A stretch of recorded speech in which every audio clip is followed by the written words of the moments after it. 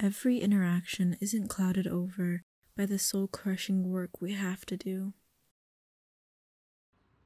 And any solace we find is more than just a reminder we're in the eye of the storm. What if we can sigh, and for once it isn't because we're tired, but relieved? We can lay here and the only pressure is on the bent grass beneath us. We can all reach our roots into the earth and hold each other tight as the storm passes. What if, in spite of the dead leaves beneath us, we grow again?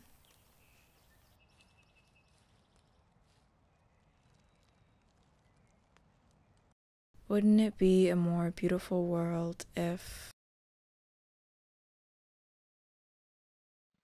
Wouldn't it be a beautiful world if, wouldn't it be a beautiful world if, wouldn't it be a beautiful world if, beauty hiding in the corners with cassettes, books, and photographs, its relics of the past lit through paths of tinted glass slits.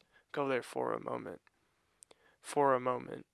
For a rich moment. Ah, for a rich moment. But moments kept tucked away. We say it was just a passing phase. It can't be held in the place. What is richness in the face of poverty today? Today is different. Today is borrowed. But tomorrow?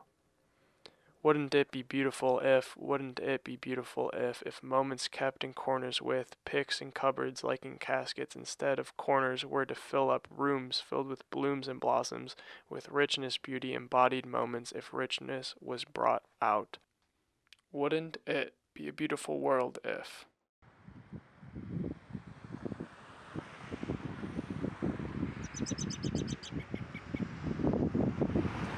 Wouldn't it be a more beautiful world if we took this time to reconnect? What if this pause taught us to miss each other, to appreciate nature, to take stock in what really matters, those baseline needs that are universal and elemental? Ask yourself, what is sacred? What essential? Is it meaningful work? Taking time out of your day just to play? Is it what we can build and grow together that makes this world a better place? What if it didn't take a pandemic? What if we asked ourselves this every day? Wouldn't it be a more beautiful world if? Regardless of race, language, religion, we grow together in harmony, like the moss covering the forest floor flourishes alongside the towering trees.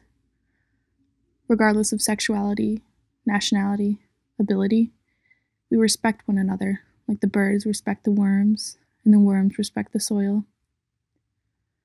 Regardless of gender, class, or age, we are grateful of one another, like the plants are grateful for the rain.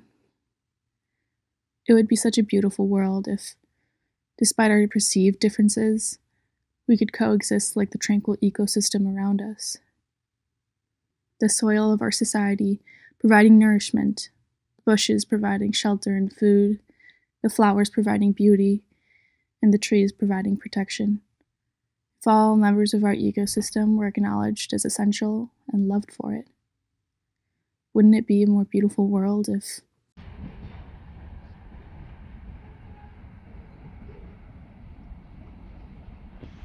Beautiful if we had our basic needs met.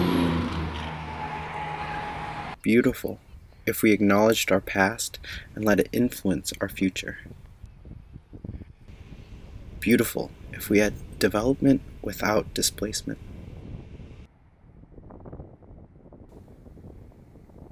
Beautiful if we were able to express ourselves without fear or pushback.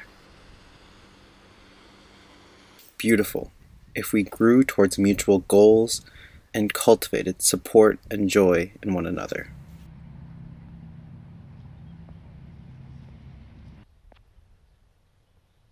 Beautiful if we were free to pursue what makes us happy. Wouldn't it be a more beautiful world if...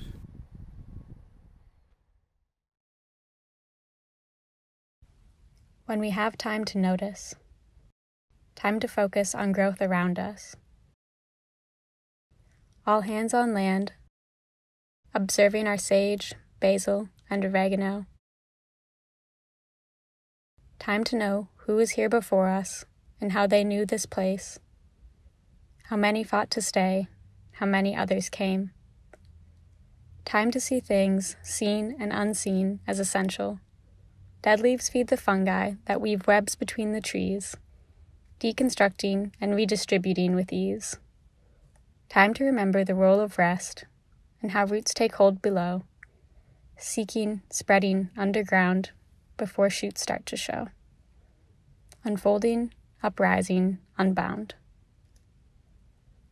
Isn't the world better with time to ground down, enveloped in tulips and gratitude, bound within renewed connection?